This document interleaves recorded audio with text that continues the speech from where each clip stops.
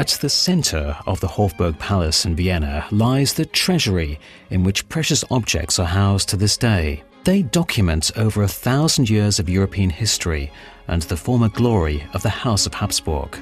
The unique crown of the Emperor Rudolf II is a potent symbol of their claim to power. This magnificent example of goldsmith work served as Rudolf's substitute for the imperial crown housed in Nuremberg. In 1804, the Emperor Francis I chose the crown as the insignia of the newly proclaimed Austrian Empire. However, it was never actually worn in the way depicted here. Another highlight of the Secular Treasury are the insignia of the Holy Roman Empire. Initially housed at Aix-la-Chapelle and Nuremberg, they were brought to Vienna to save them from Napoleon's advancing army. They are the most important insignia to have survived from the Middle Ages and include, among other objects, the imperial coronation robes with the unique coronation mantle, the imperial Gospels, the imperial cross, the Holy Lance, and last but not least, the imperial crown. The latter was used to crown the kings and emperors of the Holy Roman Empire from 962 until the end of the empire in 1806, when Napoleon's advance forced the Emperor Francis I to proclaim its demise. Napoleon's wars are also the reason why the treasures of the Order of the Golden Fleece are now in Vienna, having been removed from Brussels for safekeeping.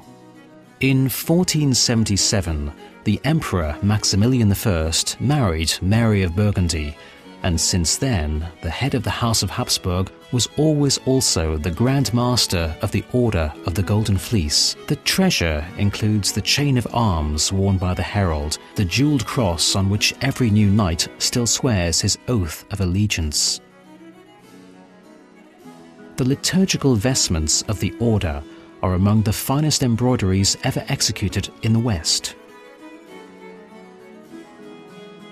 In addition to these symbols of power, the Secular Treasury also contains a plethora of precious objects, among them the crown of the Hungarian magnate Stefan Bocskoi, the diamond sabre of the Emperor Charles VI,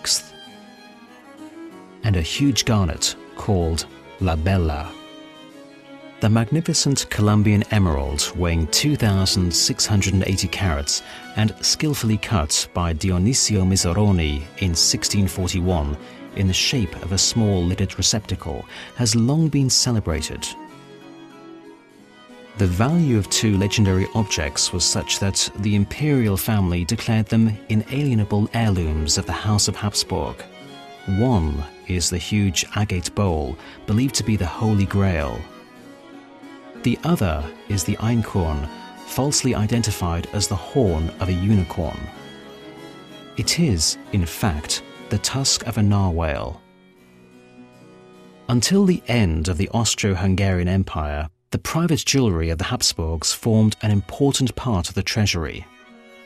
It included, among other pieces, the diamond crown worn by the Empress, the celebrated Florentine, an enormous diamond weighing 133 carats, as well as countless necklaces and tiaras. In 1918, the last Austrian emperor and his family took these private objects with them when they were forced into exile.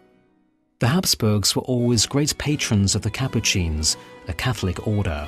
In 1618, the Empress Anna founded a Capuchin monastery on what is now the Neue Markt, a square in central Vienna.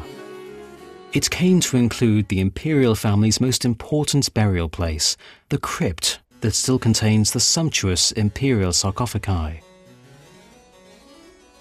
They are, however, merely the outer covers housing the actual coffins.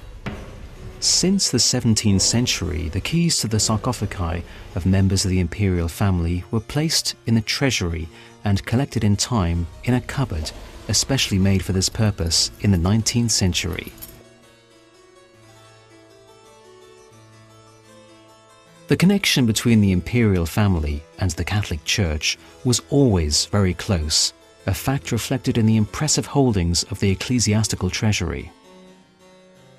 Today, the Ecclesiastical Treasury is displayed in rooms and cupboards commissioned for the holdings of the Secular Treasury in the middle of the 18th century by the Empress Maria Theresa. The collection includes over 1,000 reliquaries, the oldest of which date from the Middle Ages. Among them are the so-called monile, or reliquary pendant of Charlemagne, and the reliquary cross of King Louis of Hungary, both of which contain several small particles of the true cross. Other highlights of the Ecclesiastical Treasury are the sudarium of Saint Veronica and the reliquary containing a nail from the cross. Together with chalices, monstrances, religious paintings, and the rich holdings of liturgical vestments, they form one of the most important collections of its kind in the world.